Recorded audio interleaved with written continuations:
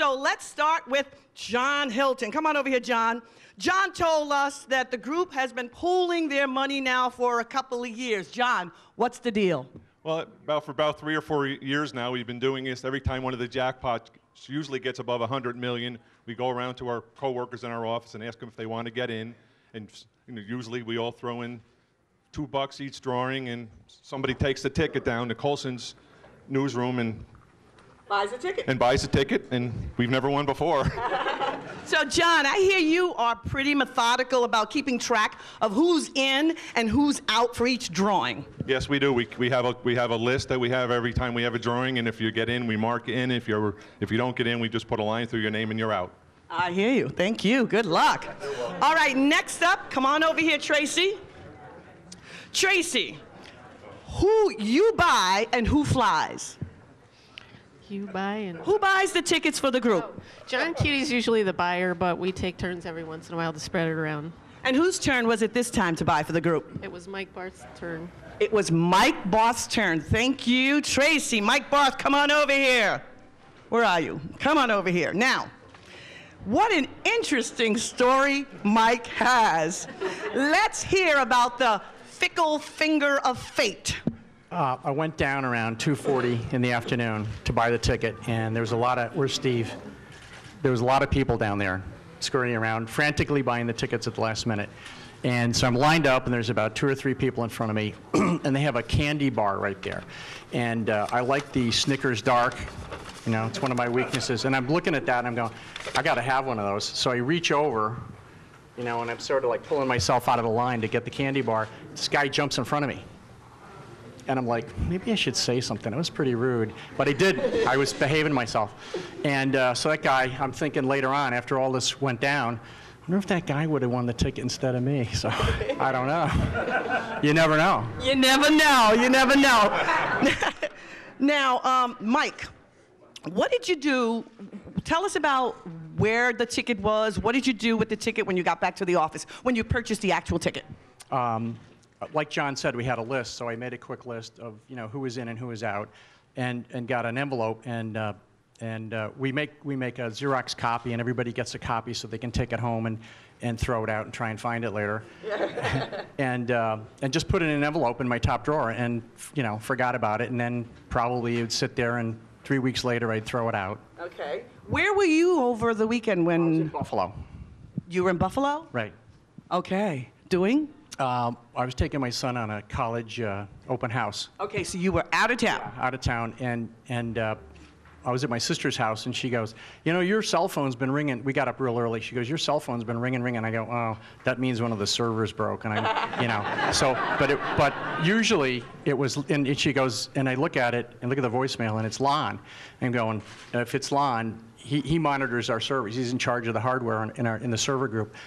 And I'm going, oh no, what am I going to do? I'm going to have to ask him to go in again. So I call him back around 7 o'clock, and I go, Lon, what is it? What, is it broken again? Well, hold that thought. I'm going to come right back to you. Hold on. I'm kind of giving you a timeline. Come on over here, Gabrielle. Gabrielle, I understand that you were the first in the group to realize that you and your co-workers were $319 million richer. Can you tell us about that? Sure. I was home watching television with my boyfriend. We were watching the 11 o'clock news, and when the numbers came up, I wrote them down, and then I looked at my photocopy, I checked the ticket, and I rechecked it, and I rechecked it, and rechecked it, and just couldn't believe it was real. And where did you have your copy of the ticket? Well, I had it with me at the time, but that morning I had to get it out of my recycle bin because I thought the drawing was the night before, and we just didn't win. So, okay, so you have this copy of the ticket. You realize that you have the winning ticket. What did you do next? Who did you call? I called one of my best friends, John, first, shared the news with him, and then I called my mother. And I was just so overly excited, and she asked who I could call if I had any of these people's numbers. And I said, I only have my boss's phone number, Kristen, but I didn't want to wake her up. But did you call, but did you call her? I did. My mom said, you have to call her, Gabrielle, it's the Mega Millions. So I did call Kristen, and she didn't answer, and I said, I hope you were in the pool this week because I think we won the Mega Millions. Thank you. Hold on a second. Thank you, Gabrielle. Real quick, are you married? Not yet. Not yet. I need Kristen. Come on over here, Kristen. So, Gabrielle tells you that you hit it big time. You got a phone call in the middle of the night. Did you answer it? When did you hear the message? What were you thinking?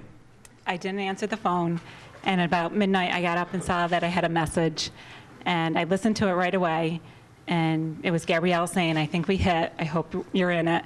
And then I frantically started looking for my copy, which was in the car in my gym bag. And I came back, got onto my computer, and just looked at the numbers and looked at them and looked at them, and I'm like, is this for real? And it was. And it was. Yes. And then my husband got up, and he's like, I'm like, check this. I think I'm imagining, and it was for real. It was for real. It is for real. Thanks, Kristen. Now we're getting down to the last two members of the group, John Cutie and Leon Peck. So, John, you got a very special assignment. Tell us about that. So just met my wife for lunch, or for breakfast at Denny's. I'm driving down the highway because I'm going to do our grocery shopping for Monday because the crowds are low, right in the morning. So the phone rings, and I go, hello? And he goes, John, it's Lon Peck. I go, great, server's down. It's the only time the guy would call me. And he goes, Gabrielle just called me. I go, what's she got to do with servers? Okay. He goes, she said we hit the big one. I go, the big one what? He goes, we hit the big one, the mega. I go, yeah, all right, sure. He goes, check your tickets. I go, I was out Friday. My copy's on my desk. He goes, well, can you drive in? I go, yeah, head right down now. So went to the office and got my phone out and got the tickets out, and I'm looking at the numbers and looking at the numbers and looking at the numbers. And so I'm looking for Lon's phone number. I find it, and I get try to dial it, pushing the numbers real slow, you know. And I called Lon. We had the numbers. What do I do? So I left there. I went over to Colson's. I just grabbed the newspaper because it was early, and I just grabbed the newspaper, threw it up in the counter, and Steve was there, and I said, anybody hit the mega? Just didn't want to attract the attention. And he goes, he's holding a little ticket. He says, yeah. He says, they're telling me it was here. And then I just left. I can only imagine. And Leon, come on over this way, right here. The last illustrious member of our Albany 7. You all are set to receive your share of the $319 million jackpot. What was your reaction to hearing the news? Well, at 6:45, the phone rang, and I'm still in bed. It's Saturday morning, and I'm thinking, now, who could this be? And I answer the phone, and it's Gabrielle. She says, Lon, it's Gabrielle. I said, no, we got to go to work. What's going on, Gabrielle? What's the problem? And she says, we hit the mega. I said, what? And she says, we hit the Mega Millions, and there was only one ticket sold. And I'm thinking, well, okay, that's nice, because I'm thinking, this is not real. I'm still dreaming. I've got to verify this. And she says, I don't have Mike Barth's number. He's got the ticket, and can you call him? Do you have his number? I says, yeah. And so I called Mike. I knew he'd been out in Buffalo with his son, and tried several times to call him. He didn't answer the phone. I'm thinking, well, I'll have to wait. Meanwhile, I called John Cutie, and I got John on the phone, and he's driving down the Northway. He says, well, I'll go down and I'll check it out. I said, I don't have my numbers. I have my copy of the numbers. So, he says, well, I don't have mine either. He said, but I said, well, I've got a copy on my desk. Go get them and check it and let me know. So John goes in, and about 15 minutes or so later, I get a phone call. It's John. He says, my hands are shaking. He says, I'm looking at him. He says, we've got it. I said, holy cow. Now I've got verification. And Gabrielle's not the kind of person to kid and not the kind of person to lie, but this kind of news, you need verification. To say the least. All right, so John, come on over here, John Hilton. I got one last question for you. Thank God. Thank God. Now, I heard that you hid the actual winning ticket, not a copy, but the actual ticket in a very ingenious place. Can you tell us all where you hid the ticket? Well, what happened was Lon had called me because we just found out, we thought Mike had the ticket with him. Well, he had it in his desk drawer. So they says, you're closest, will you go get it? So I said, okay. So I gathered up one of my boys. I said, come on, I need to go to work. He goes, why am I going to work with you on Saturday? He goes, I need a bodyguard. And so I went into work and got the ticket, took it home, and I said, what am I going to do with it now? So the only thing, I'm frantic now, what I did was I put it in 2 Ziploc bags, put it in a 5-gallon bucket of bird food I had in the garage, and hid it in my basement. I didn't know what to do with it. So, when you all met at Kristen's house on Sunday, did you bring the ticket or just the bucket? I mean, did you bring the bucket or just the ticket?